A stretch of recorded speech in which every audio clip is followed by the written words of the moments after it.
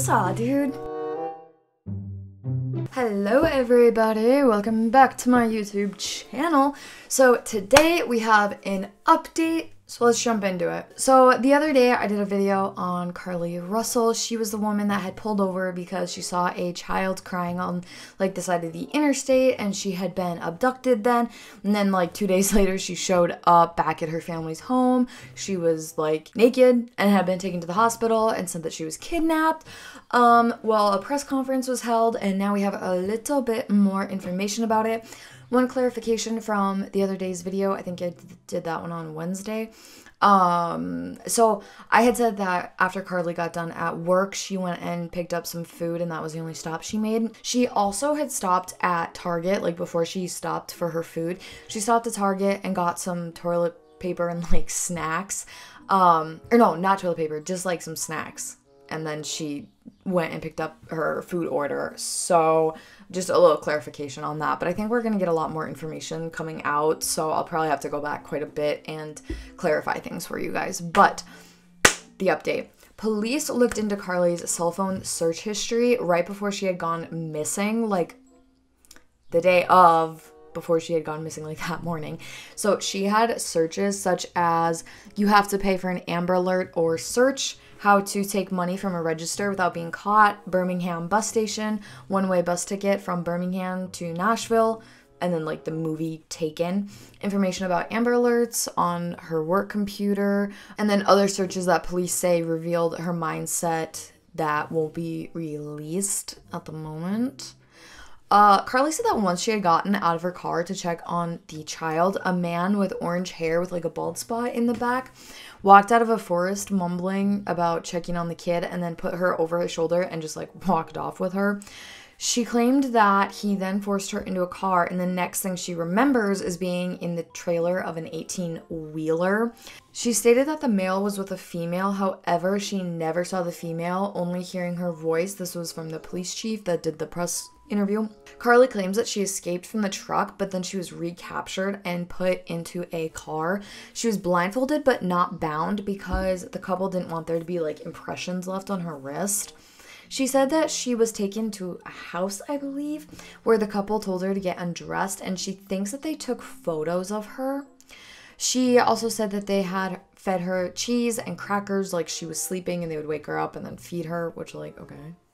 Carlee says that she doesn't think she was abused in any way and like she slept a lot. Apparently the woman played with her hair and at some point she was put back in a car and that is when she was able to escape and like run off.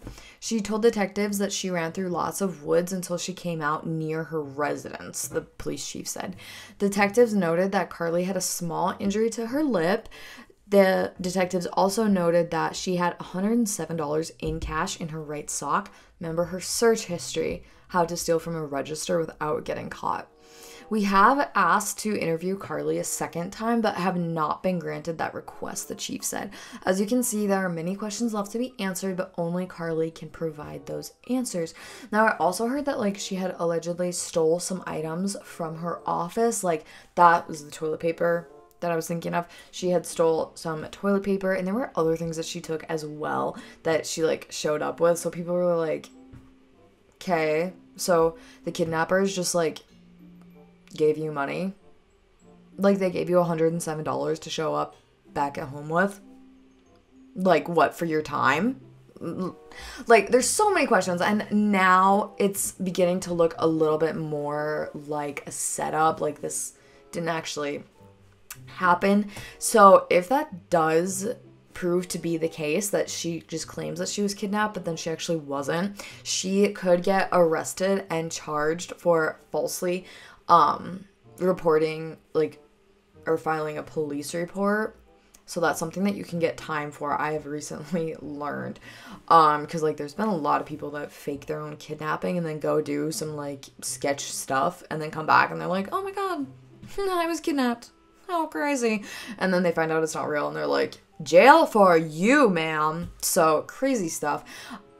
I don't know how to feel about this. Like, I mean, at first everybody was so concerned about her. They were like, girl, where were you for 2 days? Like, what happened? Are you good? And she was taken to a hospital and treated for, like, her cut lip. And she also said that, like, she had bad headaches and whatnot as well.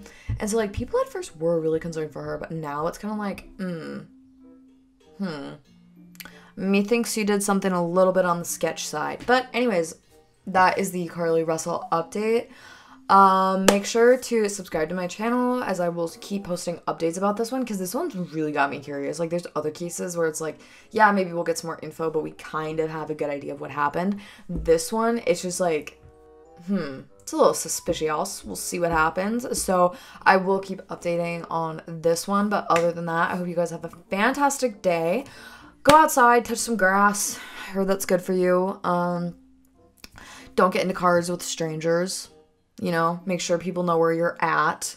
Don't do anything sus. But other than that, I hope you guys have a great day and stay safe.